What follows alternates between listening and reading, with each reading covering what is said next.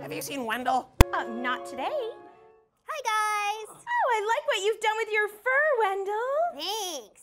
I was inspired to do a new fur style. I like the Marriage of Figaro so much that I'm seeing the Barber of Seville tonight. Oh yeah, that's kind of the prequel to Marriage of Figaro, right? Yep, I've been doing my homework about it. Figaro, Figaro, Figaro.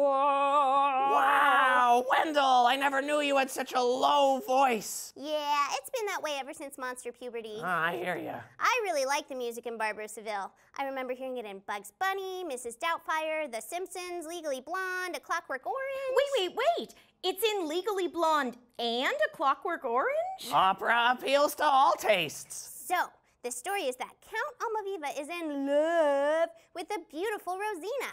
But Rosina is the ward of grumpy old Dr. Bartolo, who wants to marry her, so he keeps her locked up and away from other men. What's with always locking women up in these stories? Rapunzel, Fiona, Joanna, and Sweeney Todd? Yeah, but in this story, the barber doesn't kill anybody. Right.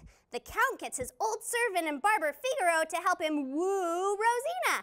And the Count disguises himself as a soldier so that Rosina doesn't know that he's rich. Why does he hide being rich? Well, the Count wants Rosina to love him, not his piles and piles of money. Mo money, mo problems. Word. So Figaro exchanges secret love letters between them. The Count sneaks into Rosina's house, a few more disguises get used, and we wait to see if the Count and Rosina get together. And that they don't get killed by a scary barber.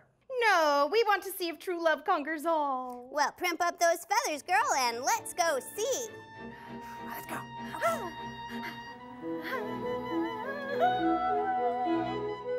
See you at the San Francisco Opera.